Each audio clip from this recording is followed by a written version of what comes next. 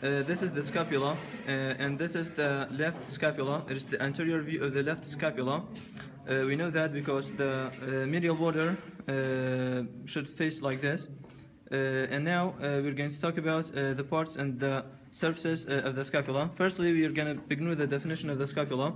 The scapula is a flat triangular bone that is located at the posterior surface of the chest. The scapula has got a medial border, a lateral border, a superior angle, an inferior angle, and it has got an anterior surface, and also it has got a posterior surface. On the posterior surface, we've got the spine of the scapula, and at the lateral end of the spine of the scapula, we've got the acromion. This is the acromion of the scapula. The spine of the scapula divides the posterior surface into two parts, the supraspinous fossa and the infraspinous fossa. Here, at the upper part of the lateral border, we've got a cavity which is called a glenoid cavity.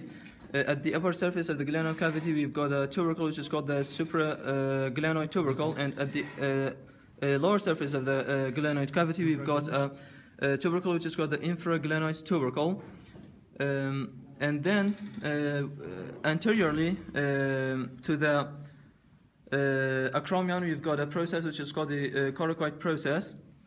And here at the upper part of the scapula, we've got a notch which is called the suprascapular notch, and we also have to know that the anterior surface of the scapula is called the subscapular fossa.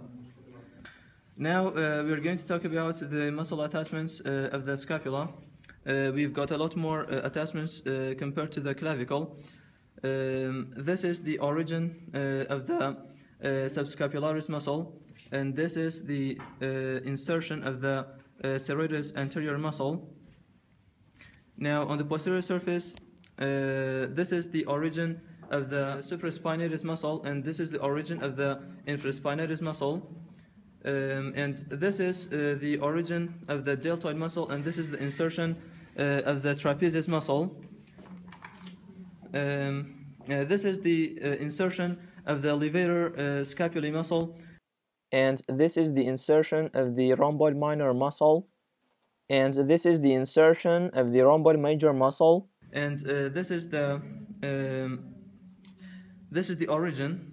Okay, so this is the origin of the latissimus dorsi muscle, and here we've got the origin of the teres major muscle, and this is the origin of the teres minor muscle, and here we've got the origin of the triceps brachii long head, and here we've got the origin of the biceps brachii long head, and here on the coracoid process, we've got two origins. Firstly, we have the origin of the biceps brachii short head, and we also have the origin of the coracobrachialis muscle.